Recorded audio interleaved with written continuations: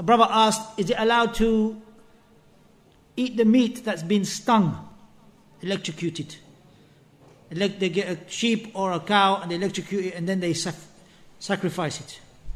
If it hasn't reached the situation where it's dead and they sacrifice it while the sheep or the cow is still alive, then the ulama, they say that it's allowed to eat that meat. Because the prohibition, if it's dead, حُرِّمَ عَلَيْكُمُ الْمَيْتَةَ وَالدَّمَ وَلَحْمُ الْخِنْزِيرِ. So the mayta, the meat that is dead, that is what is not allowed. It's not permitted. But if it's still alive and they sacrifice it afterwards, it's still alive.